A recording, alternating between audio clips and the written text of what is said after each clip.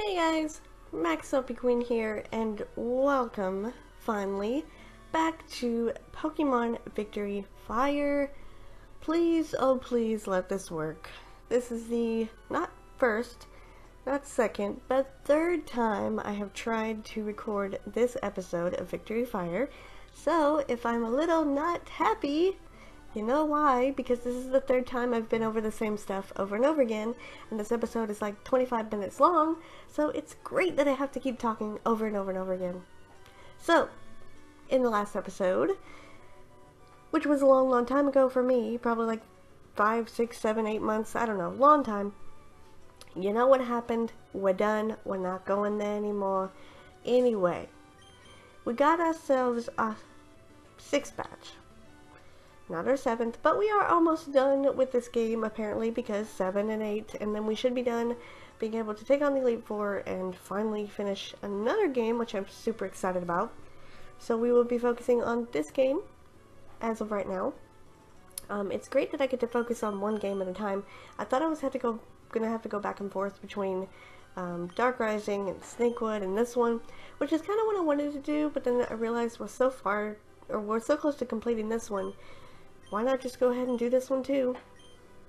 So I'm going to be focusing on Victory Fire for the next however long it takes to finish this one, and then we'll kick back into some Snakewood and Dark Rising. So, in this episode, we are going to take on some familiar faces that I didn't recognize first until I got into things, but we are going to continue on with the team that we have now, which we are looking okay in levels, but not really, and you will see why in this episode. We are not prepared to continue any further, which is why after I finish this episode, once again, I am going to be going ahead and grinding up all the Pokemon to higher levels, because as you are going to see, this is going to be a pretty tough episode for me.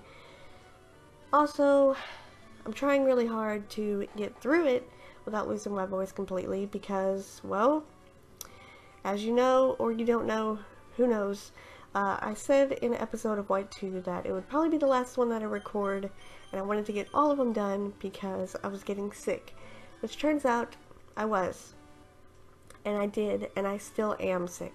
But when I recorded this episode, I was really sick, and I shouldn't even have recorded it at all. I really shouldn't. I should not have recorded this episode when I did, because my nose was runny, and I felt nasty and disgusting. I felt like I had snot everywhere, of course, which is what happens when you get a cold. You literally are nasty, and I shouldn't have recorded it, because every 2 seconds I was making a very weird and nasty noise that I know a lot of people probably didn't want to hear. So it's a good thing that I decided against uploading it. So I decided I'll go ahead and do post-commentary, which isn't like me to do. I don't usually like to do that. I like to commentate while I'm playing the game and doing so and so. But unfortunately, I would rather you guys listen to me like this than the way that I was last time, when I originally recorded the video, which was like this. Every 2 seconds. I could not breathe, and it was making me angry. Ugh. And one of my least favorite things that I do not like at all is not being able to breathe out my nose. So I was determined to breathe out my nose, and I still am. I can breathe through it a little bit, but not as well as I should be, because I'm still coughing and everything else. This is the part of the sickness where you cough a lot, and I'm waking up throughout the night coughing with these spells, and it's really annoying. I'm really tired of it, but that's just what's gonna happen. I take a long time to get over colds. I don't know why. That's why I hate getting sick. And of course my boyfriend knows this, but he just has to go and get sick, knowing I'm gonna get it. Yay! But anyway, enough of that. Enough complaining. We do have a familiar face who will be popping up here in just a minute.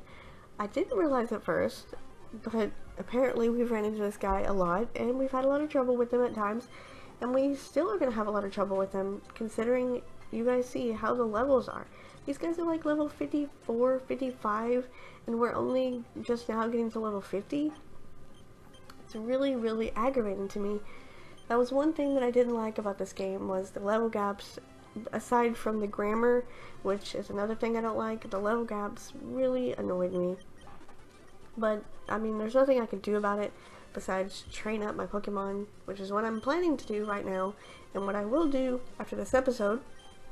Hopefully everyone will be up to probably level 54, because that seems like the lowest they are around here. They kind of go up from there, but if I can keep them at around 54 to 55 range, we should be okay, I think. I'm guessing the Elite Four is going to be like level 65s or 70s. I have no idea. Hopefully that won't even be a problem. But here we are with a familiar voice saying, wait a minute, how unexpected. You are quicker than me again. And here is where I realized that this is Max, the guy that we've had a lot of trouble with before trying to defeat in the past.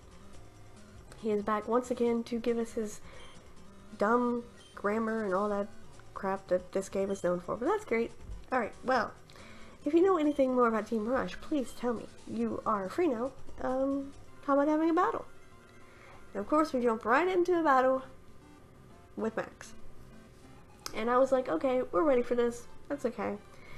We're doing fine. We just beat the gym. We did okay there. And here we go with the level 55. Electrode leading off. Great. Another reason that I wasn't ready for this. But luckily for us, we're not doing a Nuzlocke of this game. Because if we were, I would have already lost by now, considering it was me just blindly going through the game, and that's what I wanted to do. I like playing hack games that I can go through at my own pace and kind of get to feel the story myself, and whether I like it or I don't like it. I'm more a fan of those because I've played every Pokemon game pretty much that there is, besides for some of the spin-off games. I'm not a big fan of those, but I've played a lot of the Pokemon games, and I've played them multiple times, so I know how they are, and I know what they are used to and everything else, and I like the hacks because they stray away from that a little bit. Some of them kind of go in a different direction, which I like. I like different stories that I haven't read 50 times before. I like different outcomes for things, different regions, different versions of things, because we never got to experience that. Once these games came out the first time, they went on to the next generation and they didn't make anything else with them. This is kind of what I get to do.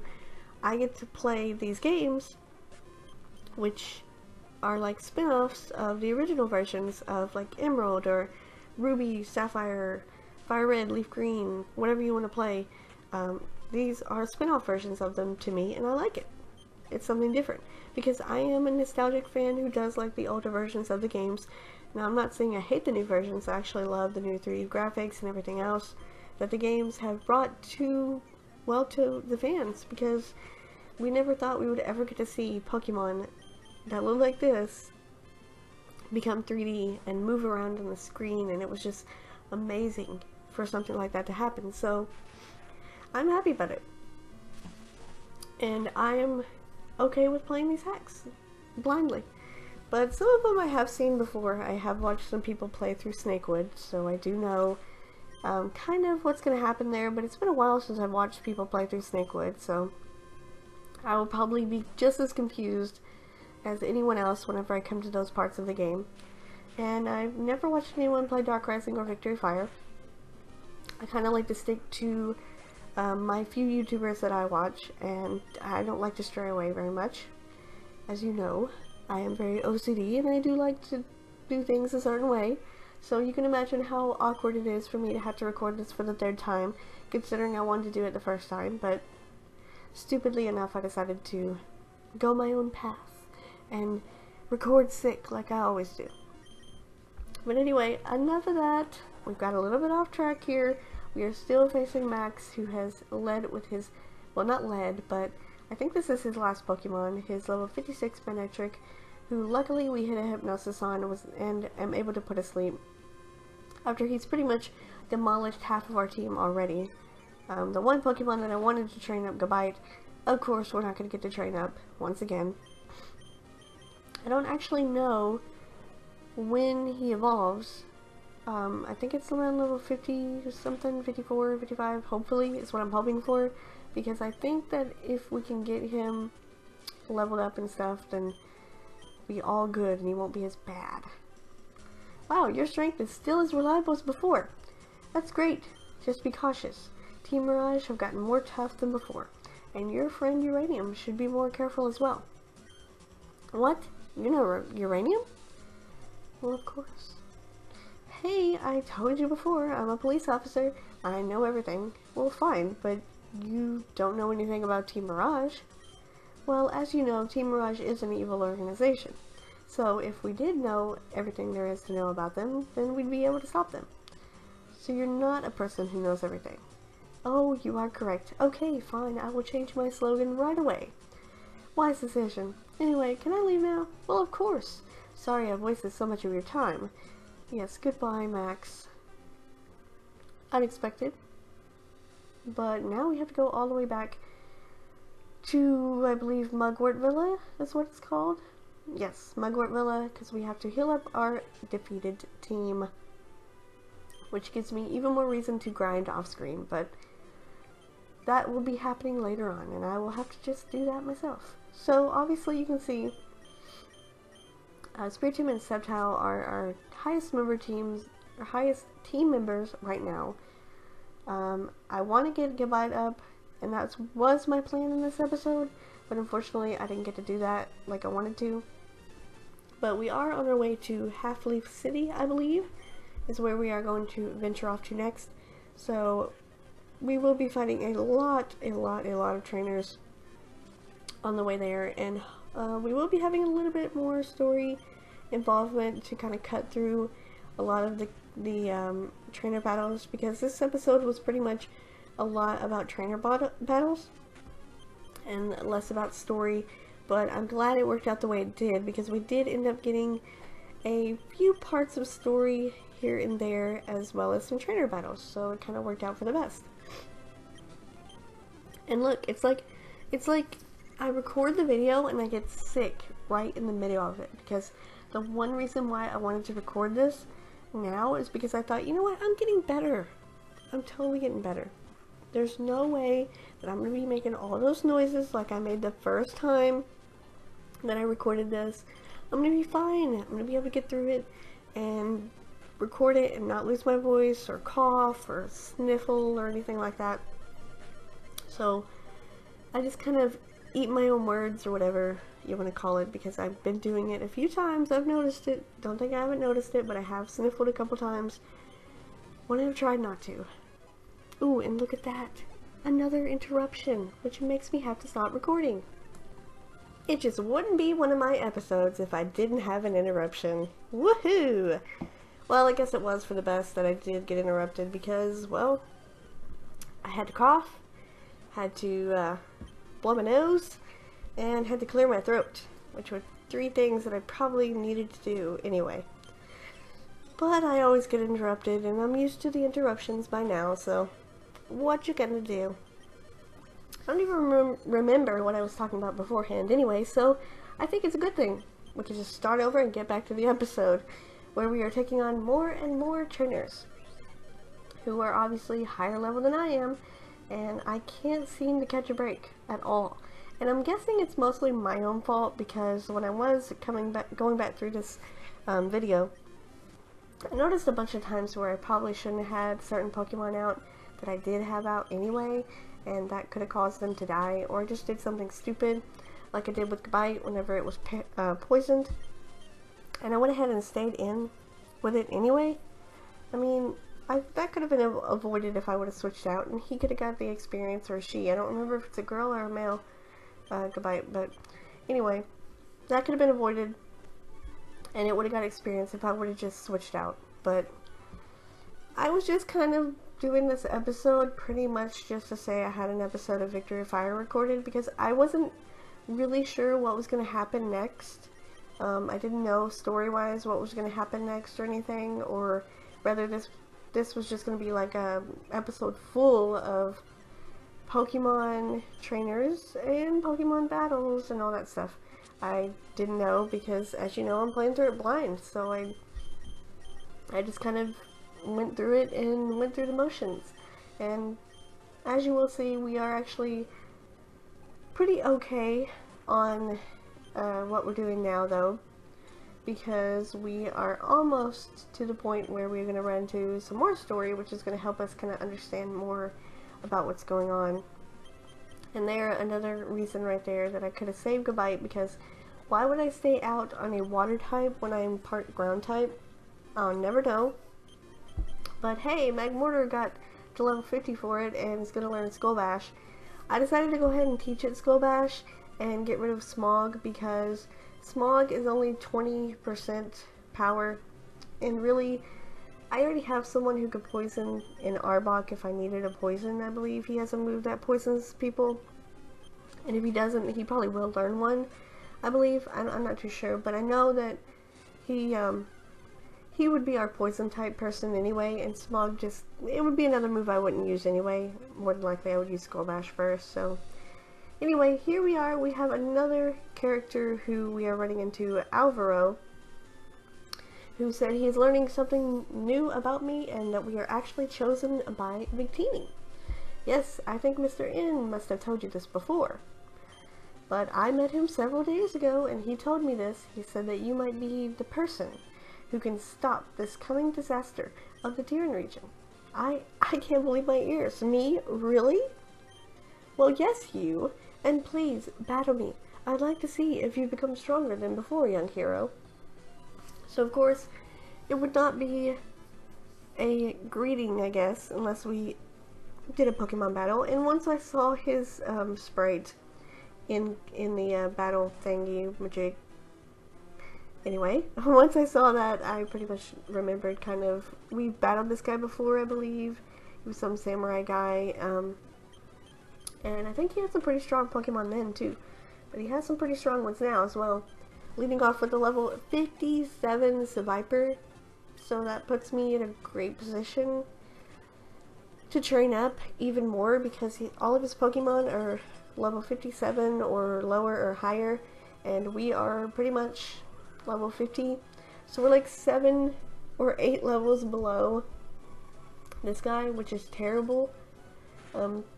But I didn't see it coming, because whenever we had fought the gym leader, I don't remember exactly, but I don't think we had that much trouble, because we had Magmortar, and I believe she was a fire type gym, or ice type gym, so we didn't have much trouble.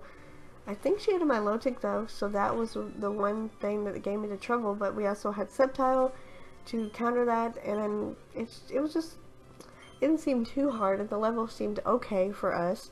But then we come up here to the next route, and we're talking about level 57s, 55s, 58 Wheezing right now. We're nowhere near where we need to be. Who knows what level the next gym would be?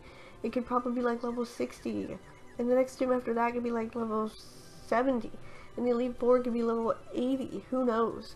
I'm guessing the levels are completely just messed up in this game, and that was another reason why a lot of people don't want to play it. But I've come this far to end the episodes and stop recording Victory Fire now, so might as well go ahead and finish it, because I believe it is finished, so we might as well go ahead and finish the game now.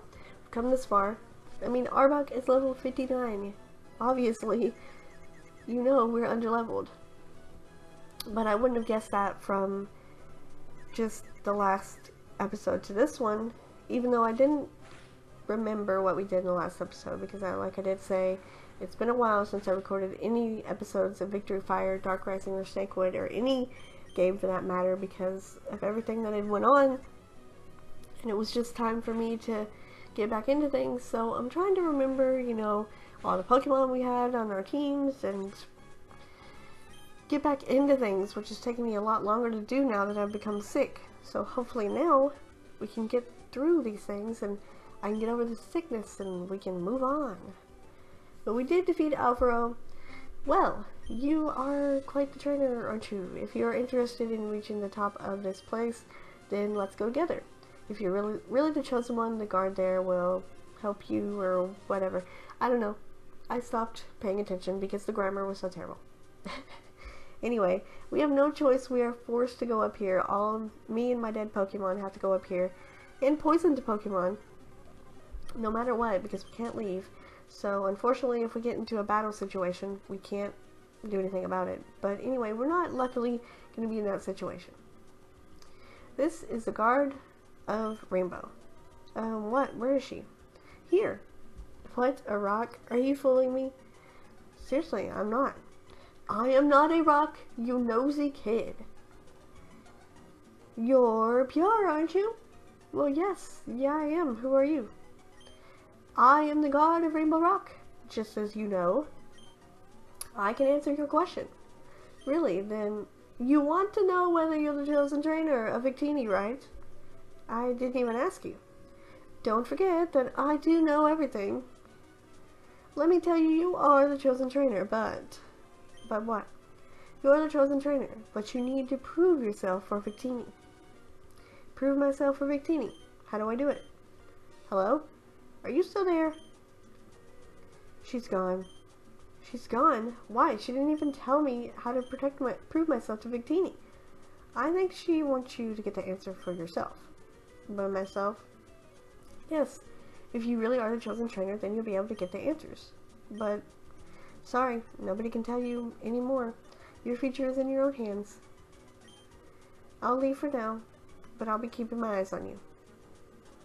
Alright, so that was pretty much it for this episode. We pretty much just leave the cave, and I end the episode off here by telling you guys in the next episode that our team is going to be way, way stronger, and I am going to go back to the Pokemon Center.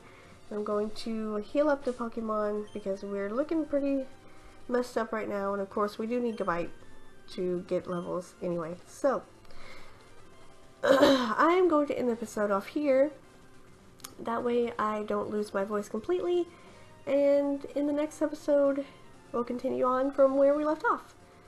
So I'll see you guys in the next episode of Pokemon Victory Fire. Post commentary will not be included in the next episode, more than likely. But anyway, I will see you guys in the next episode.